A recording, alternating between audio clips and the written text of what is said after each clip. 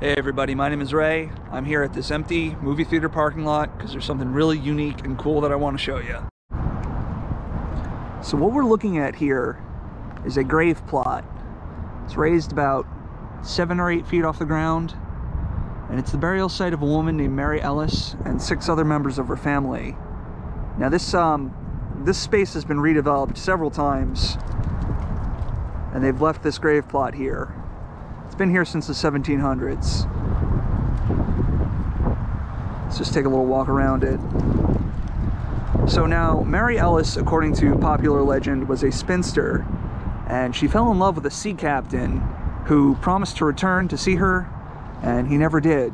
So she would just wait, watching by the river, for him to come by. Let's see if I can see up there. Okay, so I was able to get on top of the plot so we can take a closer look at this. And you can see up top, Mary Ellis, 1750 to 1828. And there's 7 people in this plot. You can also see Margaret Ellis, Elizabeth Margaret Evans. If we walk around to the other side, we can see the names of the other 4 people. Now, I believe these were all members of the Ellis family.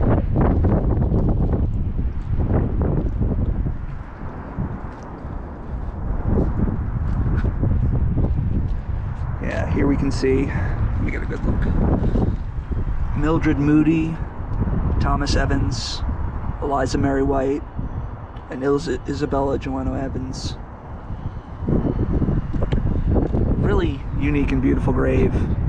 I like how they have the E engraved up top there. And it's just crazy to see this here in a movie theater parking lot.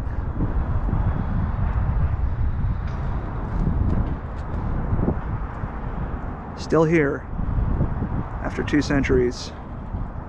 Yeah, so pretty unusual thing to see in the parking lot of a movie theater, but I'm glad it's still here and that we can still remember these people. My name is Ray. My channel is Ray Out There. If you like this video, please hit subscribe to join me on my adventures in the future. Thank you for watching.